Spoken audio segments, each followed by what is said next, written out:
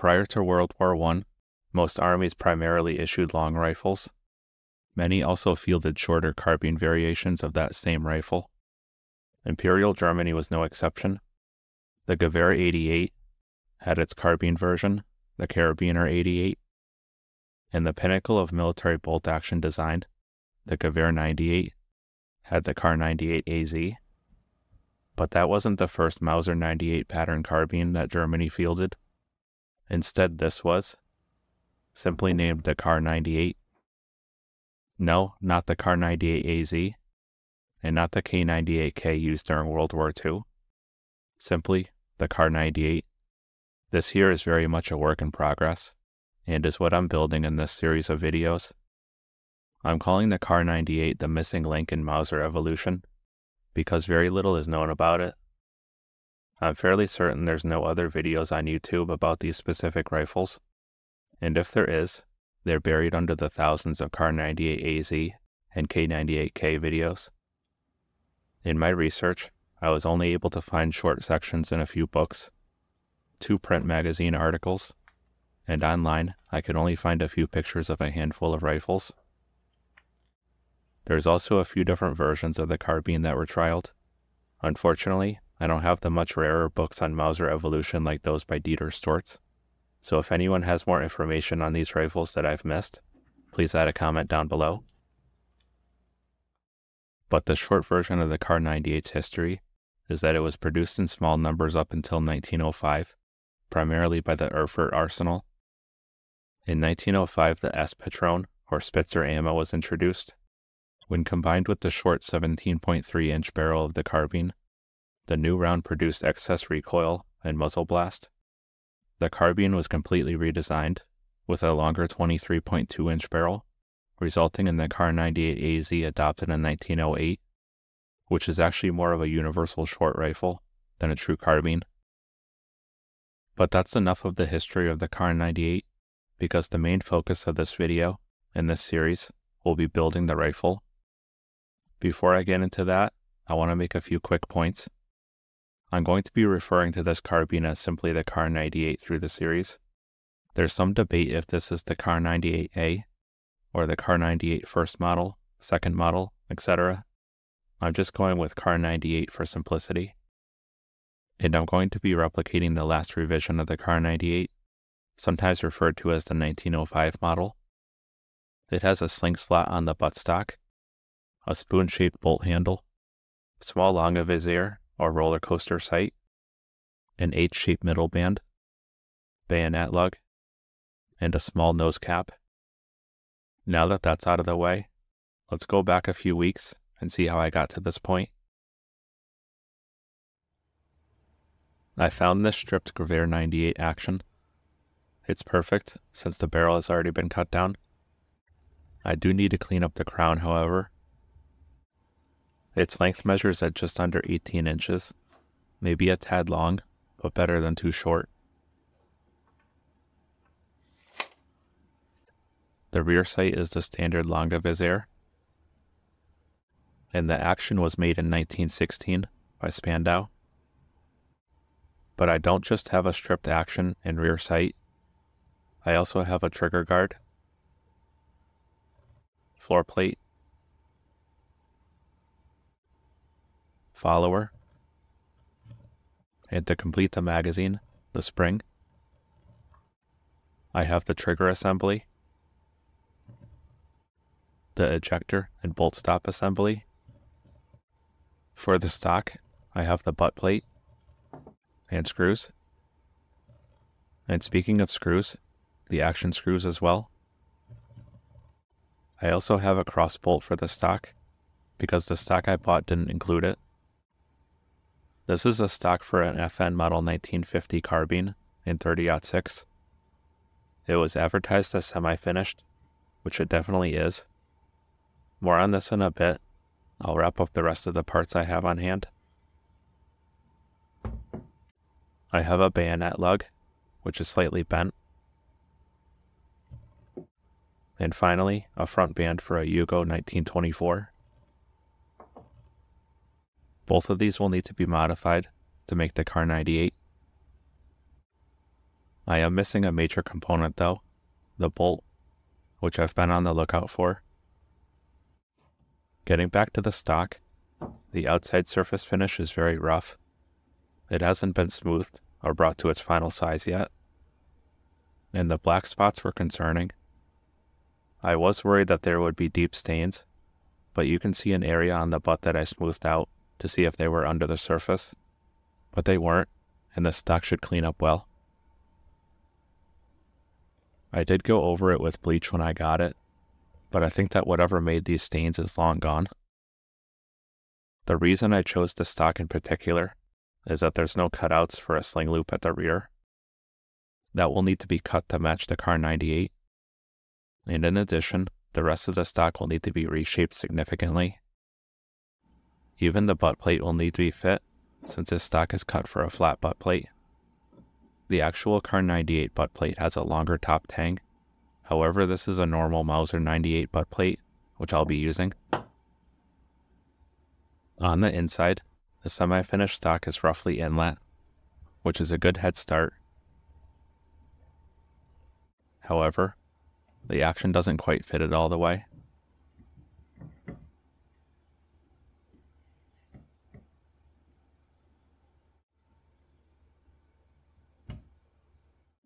The barrel fits. The issue is the receiver. You can see how much higher the rear tang is over the wrist. These should be flush. It is a good length though. The front is almost all the way to the muzzle.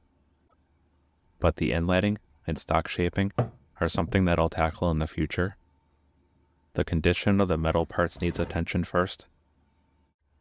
They're fairly rusty, and though this looks like a pile of parts, I'll need to do a little further disassembly.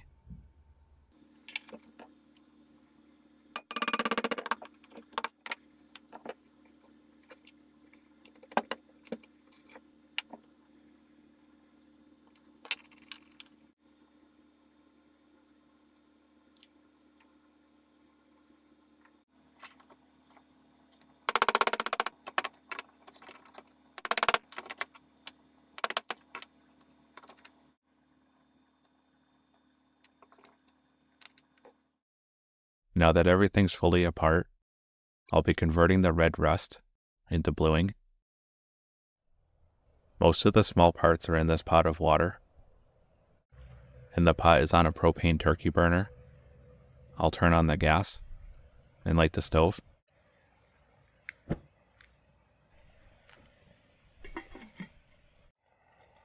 After a few minutes, the water is boiling. For the action, I have this tube.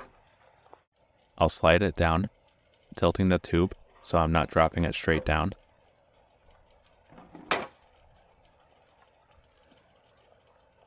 Then add the cap and place the tube on top of the pot. The tube will fill with steam, venting out the holes in the cap.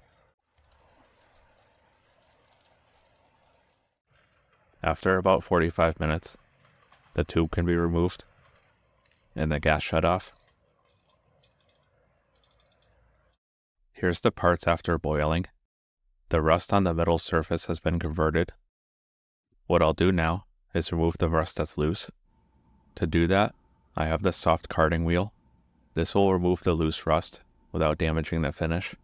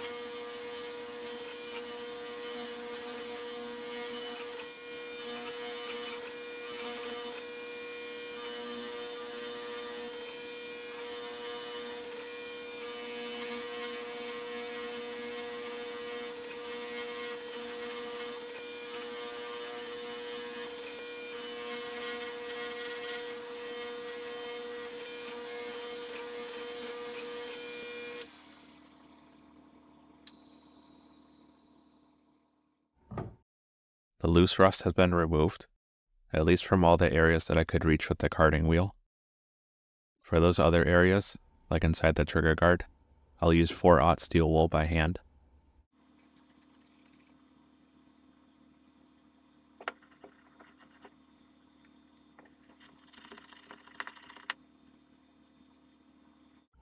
Another area where loose rust may be hiding is inside the bore. I'll do a few passes with a brush. Now that the rust has been taken care of, I'll transfer all the parts to a pot in order to soak them in kerosene. Kerosene will displace any leftover water, as well as clean all the parts.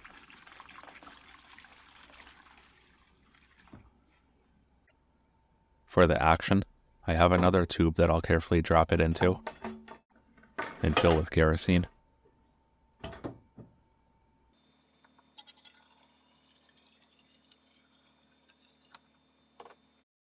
I haven't noticed a difference between a short soak and a long soak, so after a half hour or so, I have the parts out and dried. Finally, the last step in the conversion process is to soak the parts in oil. This is non-detergent oil, a clean oil without any additives that will serve to protect the metal from future rust. I'll cover all the parts. I really should have another tube filled with this oil for dipping the action in, but that's for another day.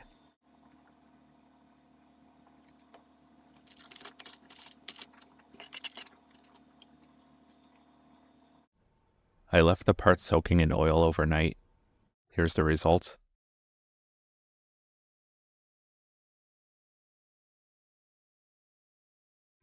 Some of the parts, like the floor plate and trigger guard, are still slightly brown in color. I'll watch these in case the rust hasn't been fully converted. But for others, they're a deep blue-black, like on the left side of the barrel. That's in contrast to other areas like the receiver that were originally in the white. They've since rusted unevenly, but that rust has been converted.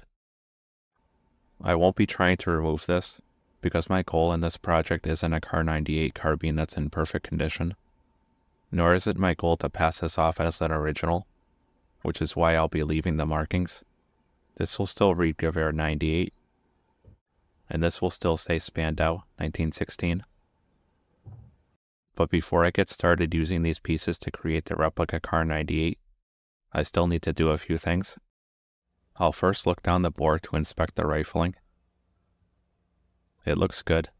There's defined rifling throughout. I'm not sure if the twist rate is correct for a shorter barrel, but there's not much I can do with that.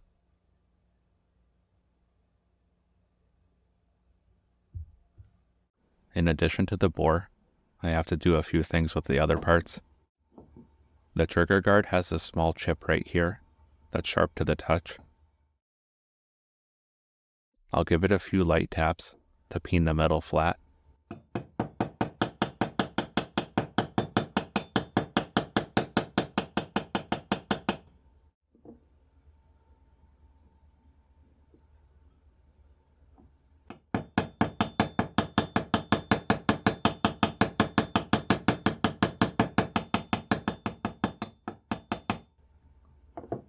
And that's much better.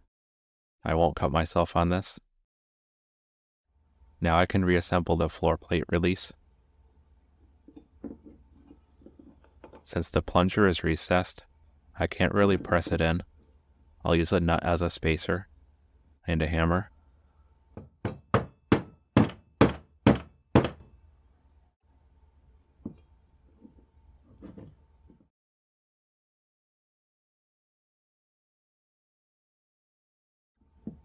Then I can add the pin.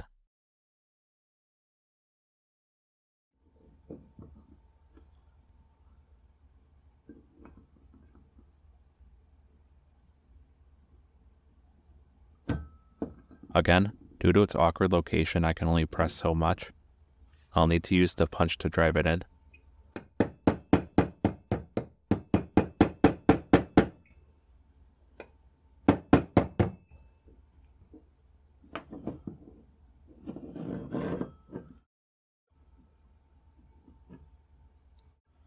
Next up is the ejector box. I'll fit this flat spring.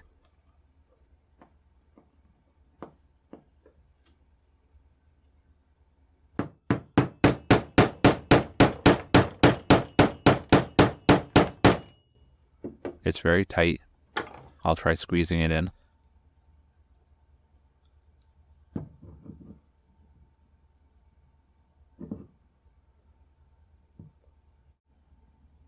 And that did it. I'll add the ejector and the screw just to hold it all together.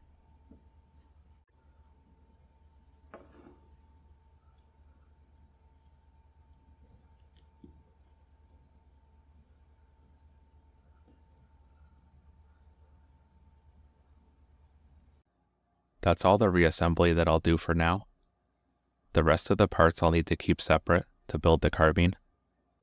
The trigger will need to be off in order to inlet the stock, and the rear sight will need to be heavily modified.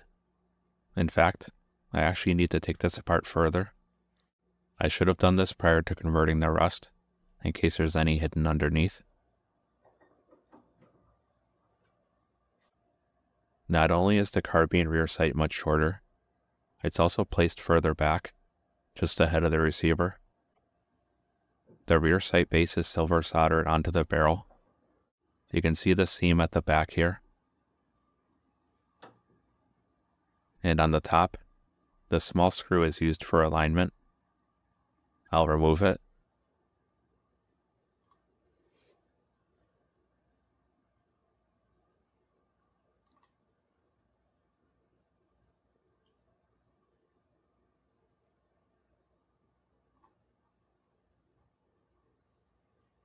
I'll be sure not to lose this tiny screw.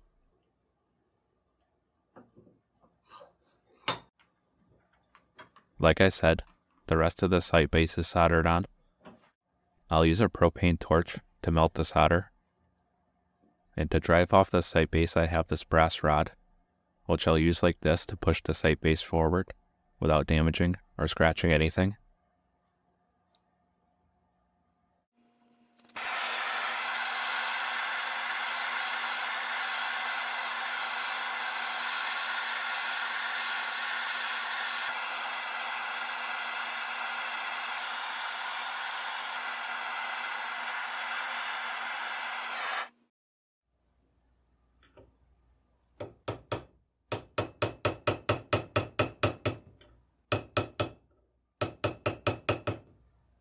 That's not moving. I'll have to heat it up some more.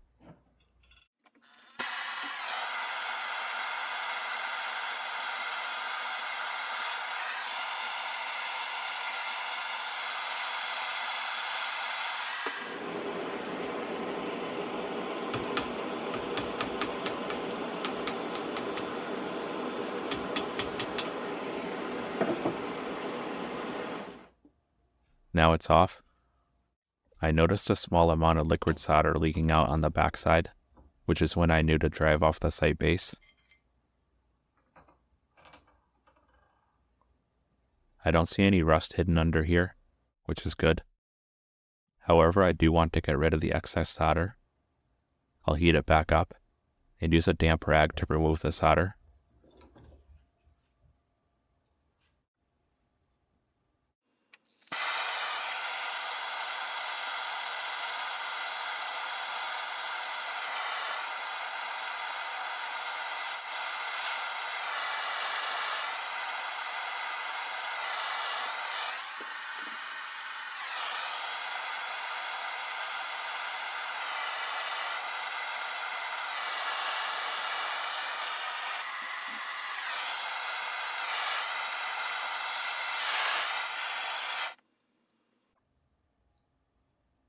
That's much cleaner.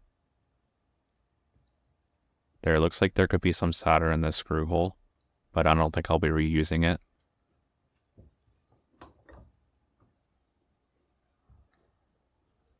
I also cleaned most of the solder out of the rear sight base off camera.